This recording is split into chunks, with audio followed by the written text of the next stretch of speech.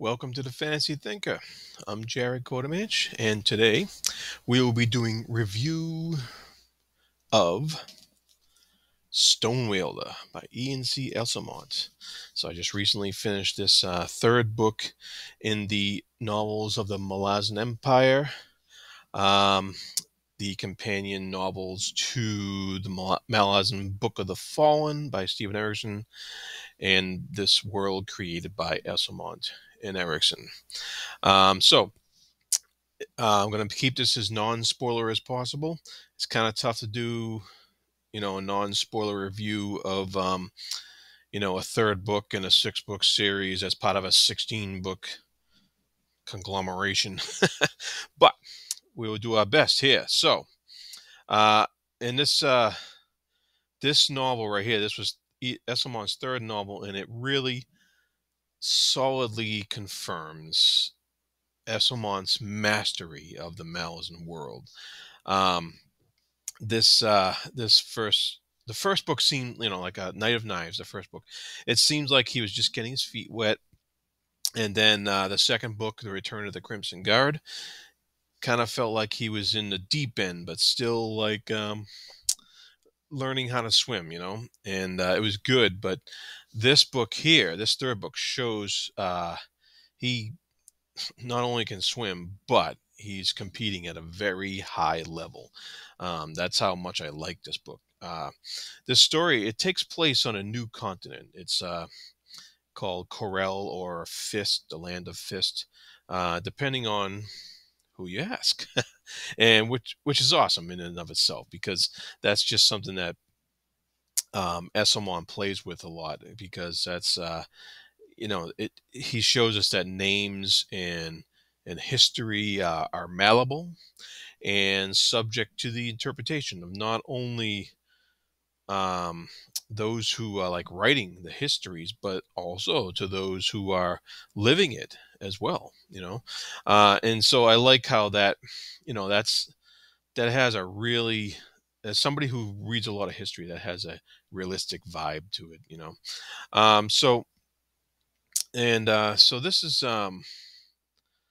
it's he spells that out quite clearly. He reminds us that it's something that we need to remember, really, when we're reading any Malazan book, or any actual history book, really, for that matter. Um, so I thought that that's really cool. Even the name Stonewielder, um, the person who is called that actually has like two or three other names. It's really cool how it all he makes that apparent without making the naming convention confusing, and that was very well done.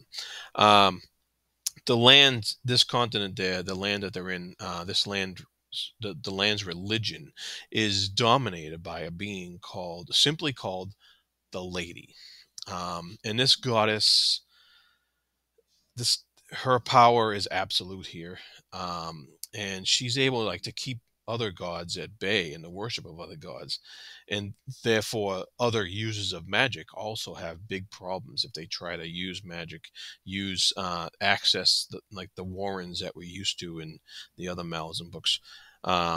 This lady, she can snuff that stuff out or sniff it out and do something about it, and she has that kind of power in this land, and these people worship her. And she has her promise to the people of this land is to keep these alien storm riders at bay, keep them off their lands, keep them from running over their lands. And so, as part of their worship of this lady, the people of this land, they set up this huge wall, and these people called the Storm God, who are these great fighters, and they keep out the Storm Riders. They fight them every season, all in the lady's name. And the whole wall situation is a little reminiscent. You'll kind of get the Song of Ice and Fire vibes from that. Um, and so it's you feel that, but it's different enough And it's not as like metaphorically dominating as Martin's work is in Game of Thrones and Song of Ice and Fire books. So you get that little bit going on, but there's a lot more going on in this book here as well. Um, there's some familiar characters from his first two books. Um, and as well as some like drop-ins and mentions of other characters from all the Malazan series. And of course, it wouldn't be a proper Malazan book if you weren't introduced to a whole bunch of new characters. And they're all very interesting. They're fleshed out very well, and so that's typical of a Malazan book, and it was enjoyable as well in this case. So with there being the one dominant goddess in this area, of course, faith becomes a major theme in this book. So I'm going to read a little part from page 306. This is out of context, so it's not going to be spoilery or anything like that. But the um the one thing I wanted to read here is how Esslemont explores faith through this character.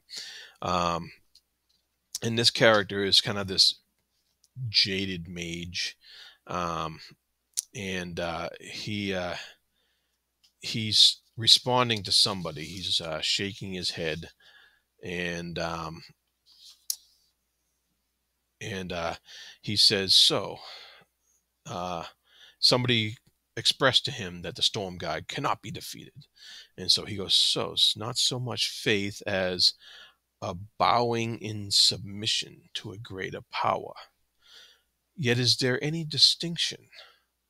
Is not worship no more than a prettified effort at cringing ingratiation? Perhaps now is not the time for philosophical questions." Um, and so this is a guy kind of questioning that blind faith that these guys have in their lady and in their protection of the storm god. And so truth and loyalty in this book is and what they represent are like also like strong themes in this book. So I got um, another example of that here. Um, let me see here. Yes, there was a high mage. The Malazans, of course, are as part of the story here. The Malazans are involved, of course. This is what this whole story is about. And so, um, one of the high mages that amongst the Malazans there was questioning how they're all giving her advice on how to ride, and she noticed she was never alone, and a number of them flank her all through the day, and they offer her stuff. Um, and the and she questions one of the soldiers about that, and she's like, "Why are they all protecting me like this?" And she says, and the soldier tells her, "Well, they think you're the one defending them." And she was like, "Oh," she's kind of taken aback by that.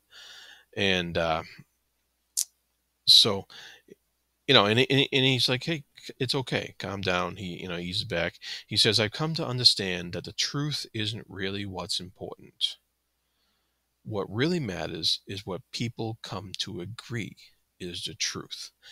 And I found that just very interesting, and just very poignant for the story being told here, and it's very relevant to our world as well. So it's I very I like that a lot. That was a great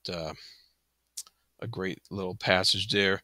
Um, and there's also some other examples in this book of also faith other than religion based faith, just faith in other people, or faith in what other people are going to do, in loyalty towards your fellow soldiers and companions, and the different ways in that which that loyalty works amongst soldiers, even within an individual squad or as a unit as a whole.